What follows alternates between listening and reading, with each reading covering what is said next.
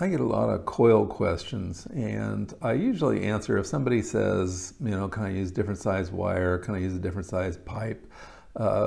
Things like that. I usually give a pretty generic answer about, well, yeah, you can, but if you're too far off, then you may be outside of the AM band and your crystal radio may not work well, or it may not work at all.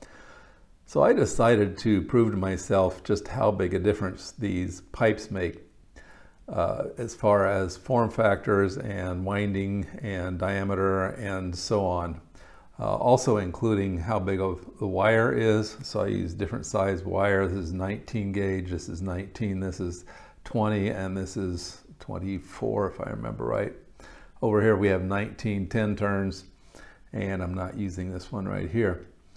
So what I was doing is I was putting in 10 turns on a given size. I was running the calculator and seeing what I got from measurement, and then I was comparing it to the actual measurement with the instrument here.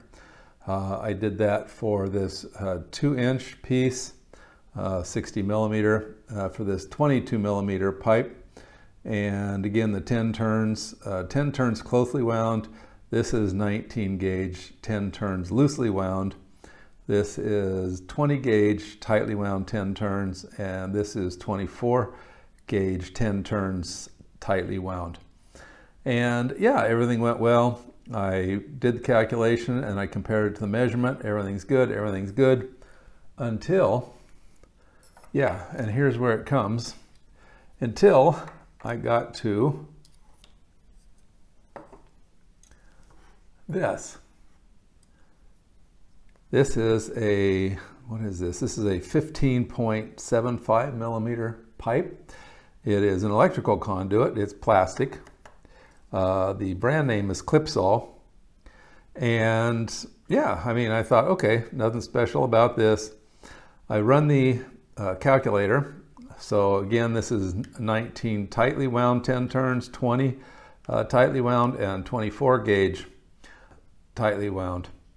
And okay, run the calculation, then I measure it, and in every one of these the measurement was 1/3 of the calculation.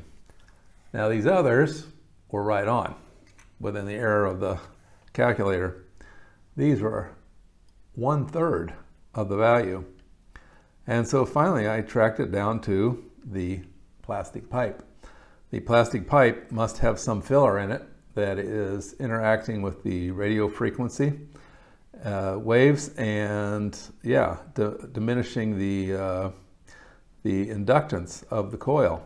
So it's one of those things where, yeah, calculators are great, and most of the time they are actually, but you know, then there's reality, and this is why we experiment. This is why you got to get your hands dirty, is because you come across this and this pipe will not work. So if you're making a crystal radio and you grab one of these electrical conduits, I don't know what they're putting in the plastic. They're putting in some kind of a filler, but again, it's interacting with the radio waves, and it won't work. So this is another way. So we found a few ways now that crystal radios won't work. I mean, they should be goof proof, but one of them is you can get the fake diodes. You can get the bad earphones, and now I have found that if you use the wrong kind of pipe, that you can get an inductor, a coil, that doesn't work. So what I have found is the blue pipe works. I haven't found a piece of blue pipe yet that does not work. But yeah, I guess there's also the electrical conduit comes in yellow. Haven't tried that, but I would stay away from it. Anything for electricity I would stay away from. I think the black pipe that they use for sewers, I would stay away from it because they've got some kind of fillers in it, obviously, to make it extra tough and whatever. If it's glass fiber, it would probably work. If it's metal fibers, yeah, probably not. So again, just to be safe, when you're making coils, I would stick with the blue pipe. And you can also use other materials, glass, you know, anything that's non-conductive. A clear plastic is good. Anything like that. Stay away from metals, and now stay away from these electrical conduit plastic pipes. Okay, well, that was it. Just kind of another public service announcement, and you know, hopefully it will keep people from having problems when they're making their crystal radios.